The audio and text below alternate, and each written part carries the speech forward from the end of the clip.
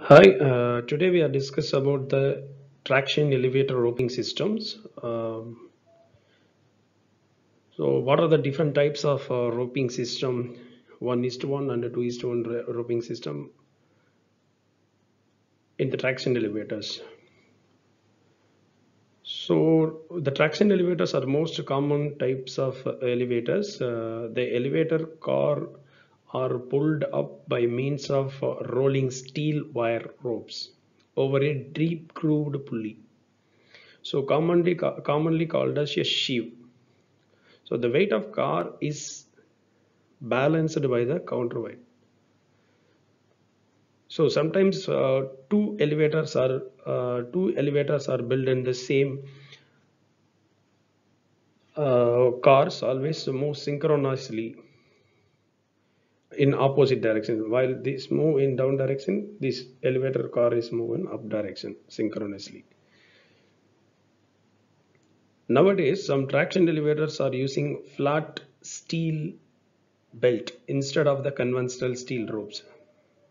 So flat steel belts are extremely light due to its carbon fiber core and high frictional coating and don't require any oil or lubricants. Because of these qualities, elevator energy consumption is high. Some of elevator manufacturers have using these technologies.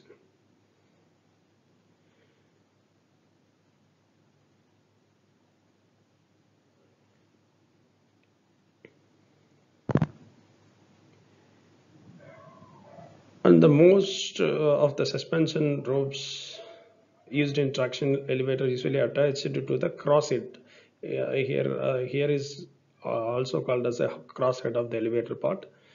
It is the part of car and sling extended up to the machine room, looping over the grooved pulley, grooved sheaves on the motor and down to the counterweight.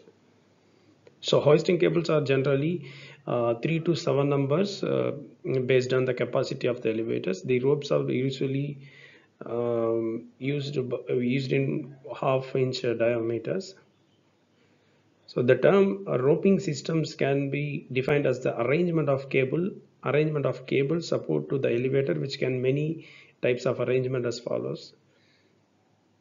So wrapping for the traction sheaves are single wrap and a double wrap methods. So in single wrap conditions, a rope pass over the sieve once and connected to the counterweight. It is used only mid and low speed elevator with the geared traction motors. Rope wound over sieve twice in high speed elevator for high RPM gearless traction motor for traditional frictions elevators. It is used only for high speed elevators. And the roping method is 1:1 roping and 2:1 roping. So when the rope connected to counterweight where the cable travel as far the car in position directions, it is used on geared traction or high speed elevators. In 2:1 roping, rope wrap sheaves on counterweight, then connect to the top of the shaft. Ropes moves twice as far as cable. So this reduces the necessary force of motor is required to output, but it also have a speed. It is used for MRL bottom driven traction, gearless and freight elevators. So there are some variants of 2:1 roping for higher capacity. Then 4:1 roping rope moves 4 times as far as cabin compared with the 2:1 roping for freight elevators. These are the common types of elevator system is available.